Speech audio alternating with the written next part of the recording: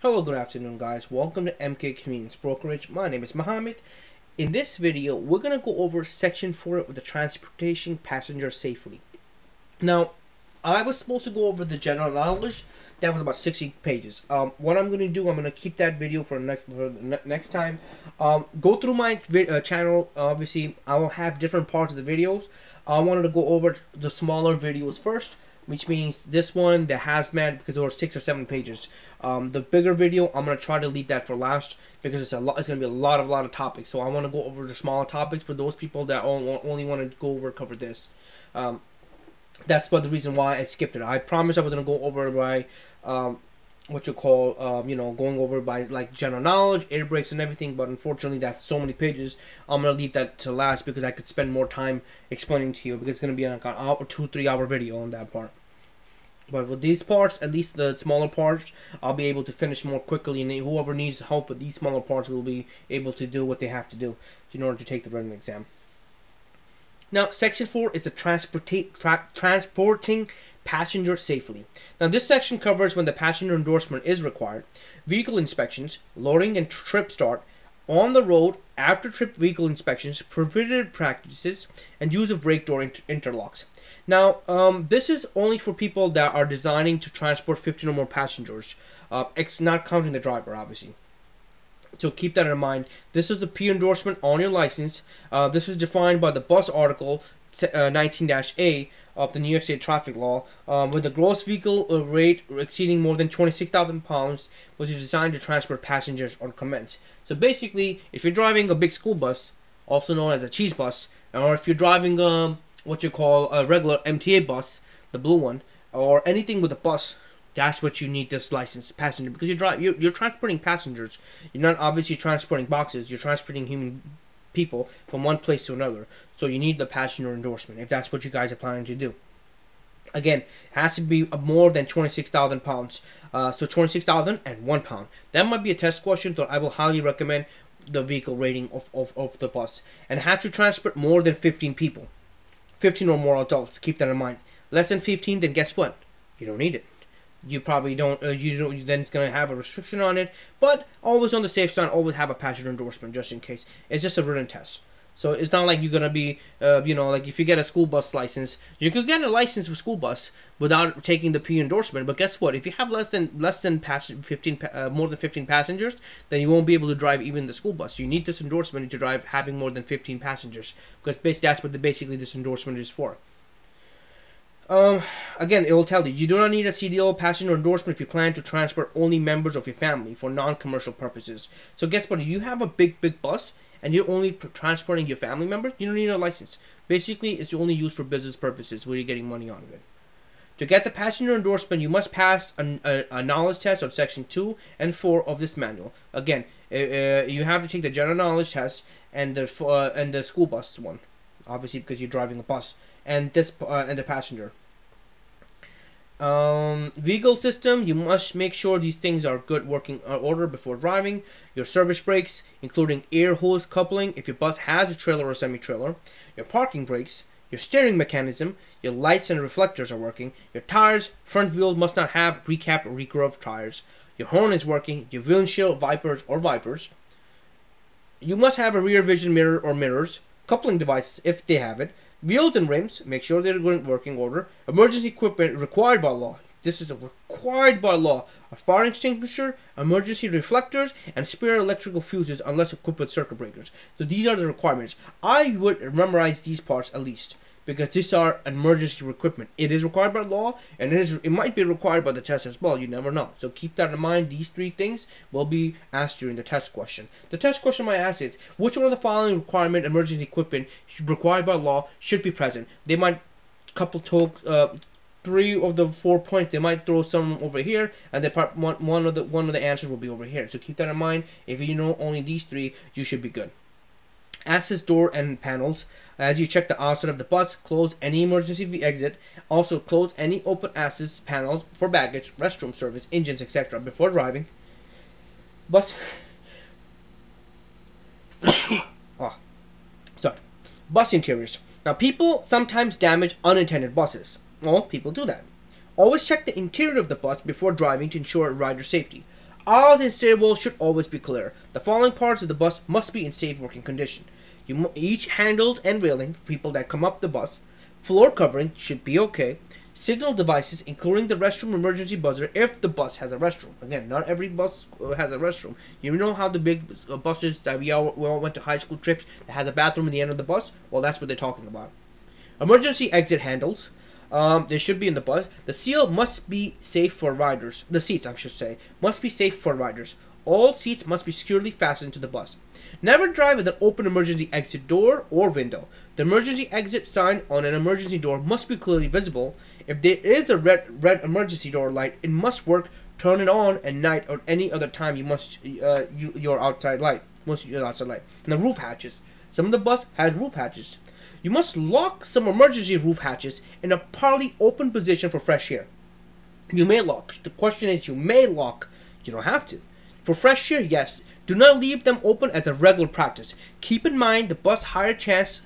Keep in mind the bus's higher clearance while driving with them open. So what they do is they make a 4 or 5 inch gap a little bit higher than the bus because you're pushing it up. So what it does is basically it might create for clearance purposes when the bus is going under the bridge or something, they might hit it. So that's what they're basically saying over there. Use your seatbelt. The driver's seat should have a seatbelt. Always use it for safety. You know what, guys? Seatbelts save lives. That is a lot of people might state it. It is true. It does save lives, especially if you're driving a big bus. It's definitely going to save your lives. There's actually videos on YouTube that actually saved one of the bus drivers' life by wearing a seatbelt. And there is a video out there as well where the driver wasn't wearing a seatbelt, and when the bus rolled over, guess what happened? The driver was sucked out of the air and was sent outside because he wasn't wearing a seatbelt. So seatbelt can save your life if used properly. What it means is properly wearing it. Not above your shoulder, not below. Some people wear it just to show, they have a belt on. That's what they mean. Do not allow riders to leave carry-on baggage in a doorway or aisle. Common sense. Why? Because people could trip. There should be nothing on the aisle that might trip other riders. Secure baggage and freight in ways that avoid damages. And allow the driver to move freely and easily. Allow riders to exit by any windows or door in an emergency, and protect riders from injury if carry-ons fall or shift. Keep this in mind, guys. Certain things might keep one of what you call anything outside on the where people are walking back and forth. You don't want to obstruct anything with people so that they don't want to come in and they want to hit the baggage or something like that to fall on the ground. You don't want that. Keep that in mind. If there is a place where you could put it somewhere else, that might help. Hazardous material. Again, hazardous material is a little bit different. All this over here are all parts of hazardous material class. One is explosives, gases, flammable combustion, oxidizer, poisons, radioactive, corrosive, miscellaneous hazardous material, and ORM, other regular domestic material, whatever this thing is. I have no clue what it is. Oh, hairspray or charcoal. Well, these are what it is. These are all hazardous material, so keep that in mind. The Federal Hazardous Material Table shows which materials are hazardous. 4.1. They pose a risk to health, safety, and property during transportation. The rules require shippers to mark containers of hazardous material with the material's name, identification number, and hazard label. There are 9 different 4-inch diamond-shaped hazardous label. Obviously showing in this chart. Watch for the diamond-shaped labels. Do not transport any hazardous material unless you are sure that rules allow it. So what this is basically you could I would thought that you would need a hazardous material license for this, to be honest with you. I think you do, but I don't know why they're talking about it in this chapter, but let's go with the flow. So basically, if you guys going to let's say for example transport a hazardous material items from somewhere, like from one place to another, these are all the classes over here. So as if you ever seen a car in New York State with a, should I say, commercial vehicle that has a diamond-shaped place card and with a yellow marking on it, they might say number 4, number 5, or they'll say gases or whatever or the number on the side. Well, that's what it is. That's what they're telling you what they have. A lot of people will be usually doing the gases most often that I've seen. Flammable solids also I've seen. I've never seen this one. I have never seen this one, obviously. I've seen certain ones on the road, but not every one of them, obviously, because every one of them is different place what they're doing. So keep that in mind. These are forbidden hazardous material.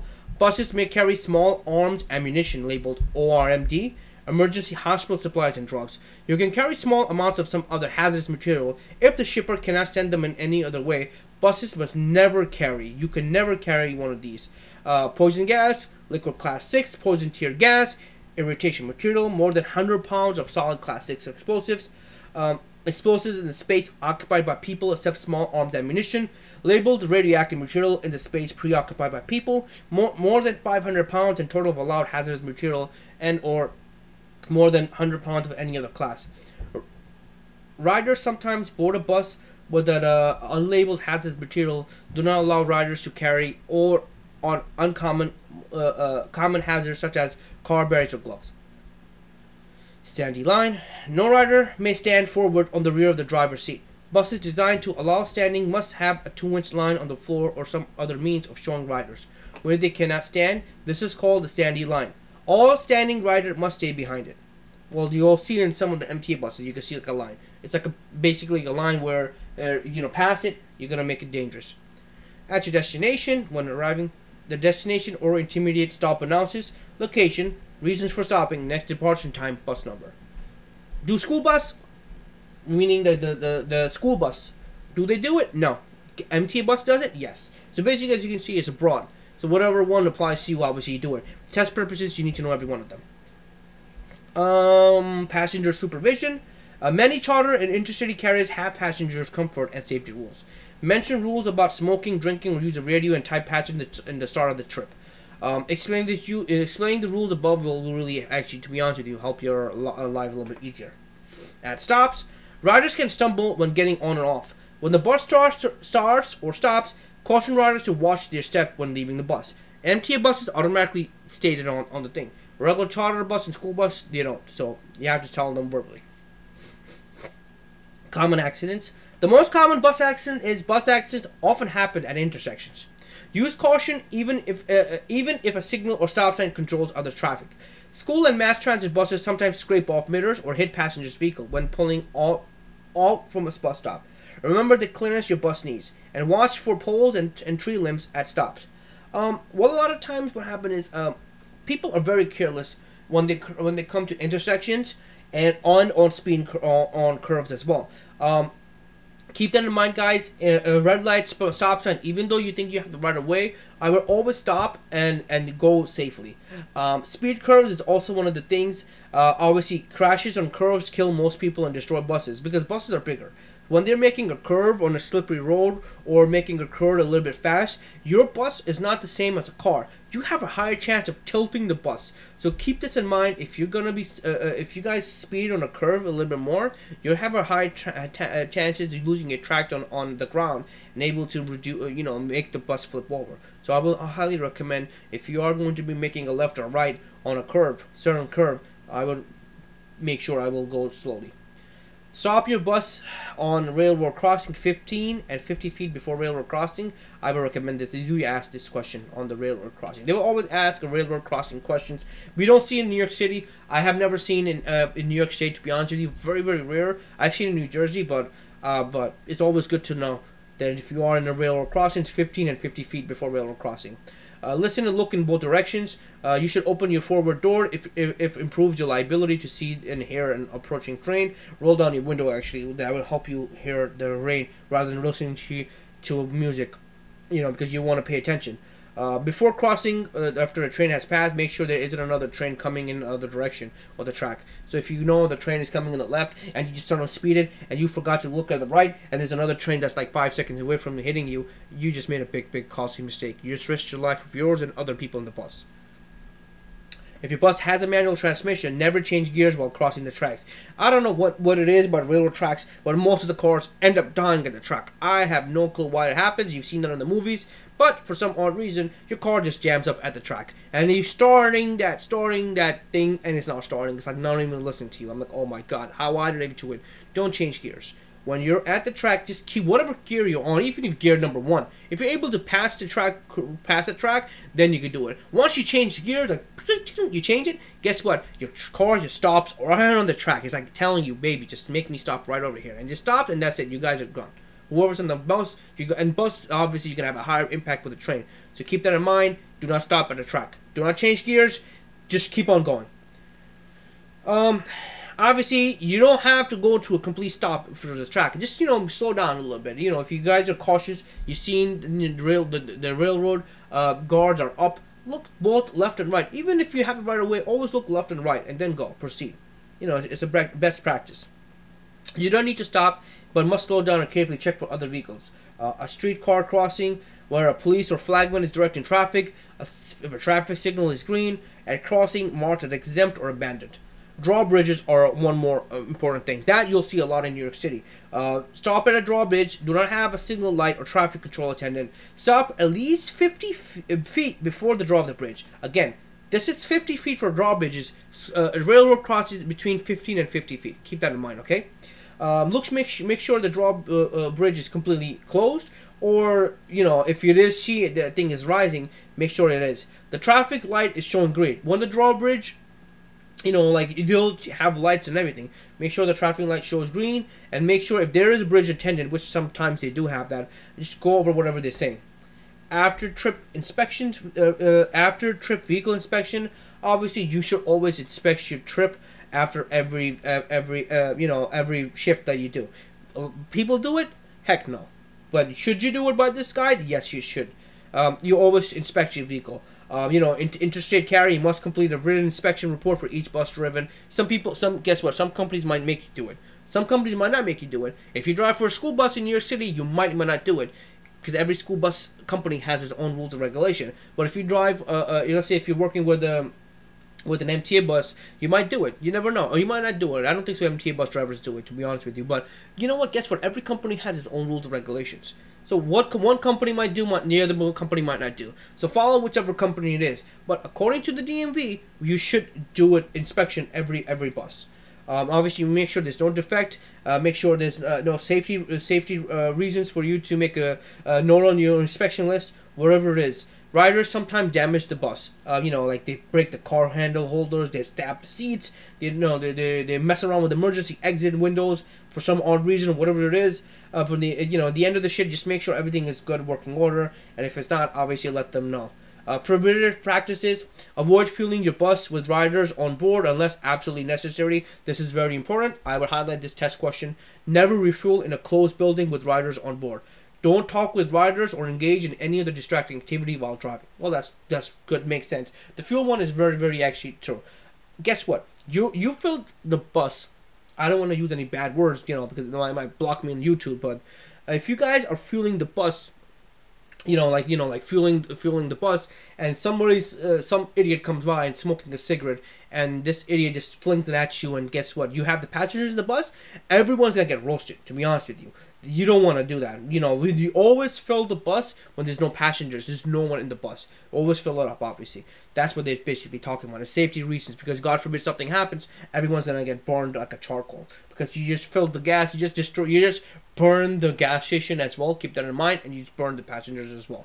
And you also put your life in the alignment as well. Do not tow or push a disabled bus with a rider to board the vehicle, unless getting off would be unsafe. Only tow or push the bus to the nearest safe spot to discharge passengers. Follow the employer's guidelines on towing or pushing disabled vehicles. Guys, no one's a Superman. You guys cannot push a bus. There's nowhere on earth you'll be able to push a bus. I mean, I've seen videos of people dragging the bus, but they're not human beings. They're ultra human beings. They have, they have gorilla strength. You guys are not gorillas. We're all human beings, and they're exceptionally, because they've worked hard, they have muscles and everything. They're pushing a bus. That's completely different from them. We're a little bit different on our part. Pushing a bus on disabled bus in the road does not only get your life on the line, you're putting your life on the line, but also your passengers. So keep that in mind. Never push a bus.